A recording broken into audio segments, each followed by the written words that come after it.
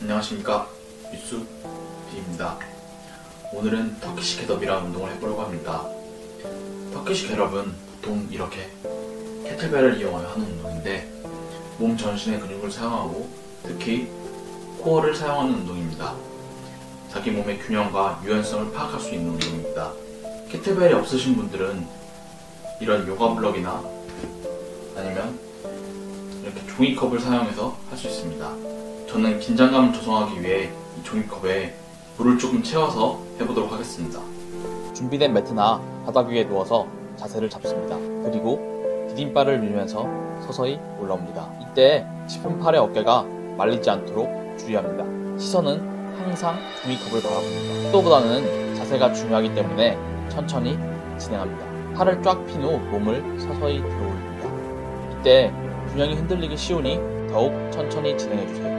몸을 충분히 들어 올렸으면 이제 다리를 끌어옵니다. 한 번에 다리를 정확한 위치에 끌어오기 위해서는 균형 감각과 유연성이 중요합니다. 이제 짚었던 팔을 떼고 천천히 들어 올립니다.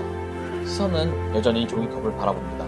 팔을 완전히 들어 올린 후 몸을 정면으로 돌려줍니다. 이제 서서히 일어서면 됩니다.